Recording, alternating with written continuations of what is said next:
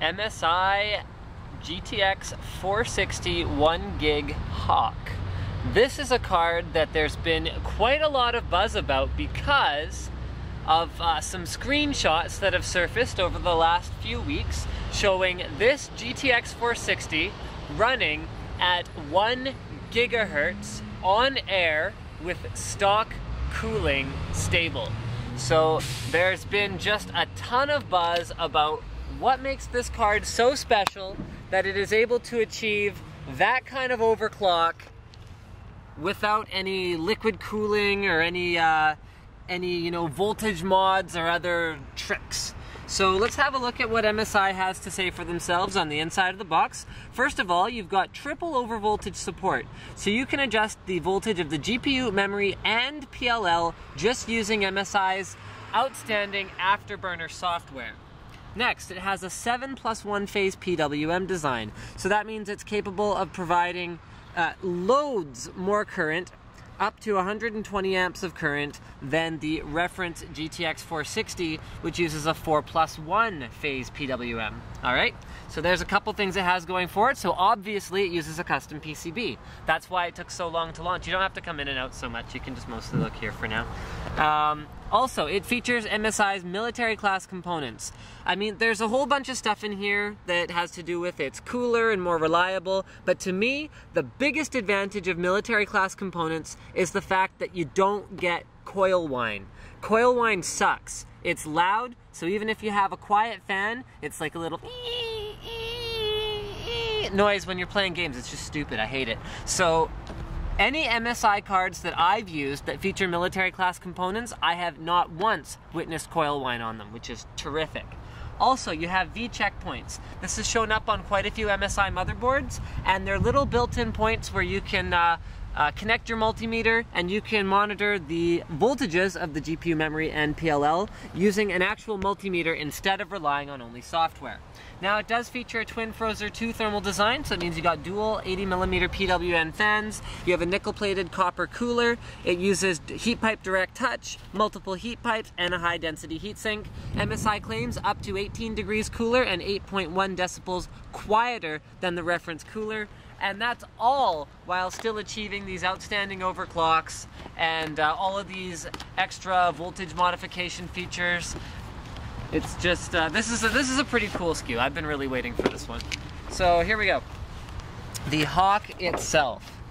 It is factory overclocked, although that's not really even all that relevant for something like this. It comes with a couple of Molex to 6-pin PCI Express adapters.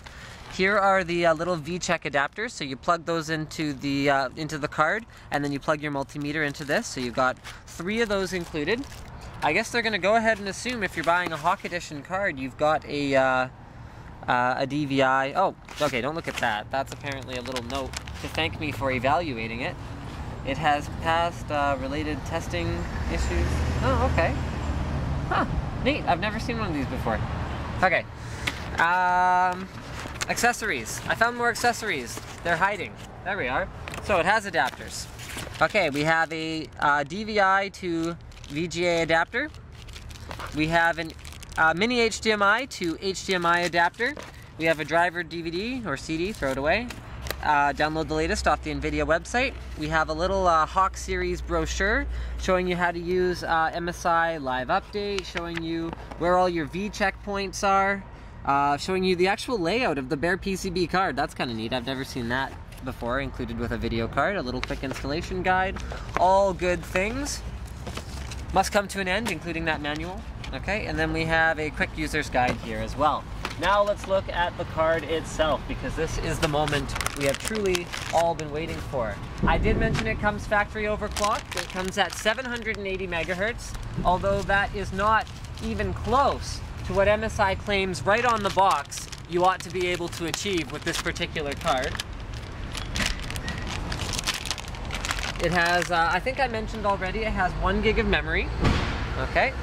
And let's just take off the little plastic covers that come on all the connectors so that we can take a closer look at the card itself. So in terms of layout, you know what? I wish I had a regular GTX 460 to compare it against right off the bat here, because It does look a little bit longer to me, but I can't actually tell without having a direct comparison. You can see on the back of the PCB, this is a black-ish PCB card. It's got a little bit of brownness to it, but that doesn't really matter. It has an SLI connector up here on the top.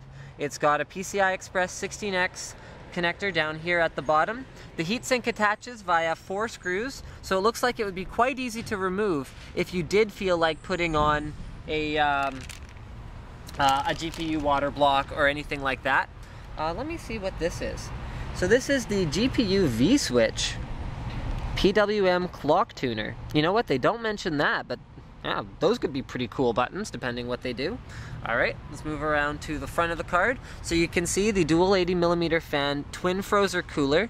This is the same cooler except with nickel-plated copper heat pipes and base and aluminum fins that we saw on the MSI GTX 465 Golden Edition. So it's that same twin frozer design, but this one is copper and aluminum. So that means you see the same innovations carried over. The heat pipes that move further away from the GPU are actually thicker so that they can carry heat more efficiently. So that means that you're able to make full use of the entire cooler surface with these 2 fans. And I'm gonna look for those V checkpoints. Here they are. So you've got 2 PCIe 6-pin connectors here, and there are your 3 V checkpoints where you can monitor the voltage of your GPU, memory, and hold on, help me, and PLL using an actual multimeter. Here on the back of the card, you've got vents in the back. So, okay, here's how this heatsink's gonna work. Some of the air from this fan is gonna be exhausted directly out of the case, but quite a bit of it is going to be exhausted in your case. So if you want to get the best GPU temperatures possible, you want to make sure you have good airflow throughout your case. Okay, so then we've got 2 DVI connectors and 1 mini HDMI connector. Remember, you can only use 2 of these at once, and in order to get surround support, you have to have 2 of these bad boys. So then you'd plug in 2 monitors here and then 1 on the 3rd card. Now it does support CUDA, 3D Vision, as I mentioned, GeForce Surround. If you have 2 cards, it supports 2-way SLI and all the other usual NVIDIA features. PhysX, there's another one. And thank you for checking out my unboxing and first look at the GeForce GTX 460 Hawk from MSI.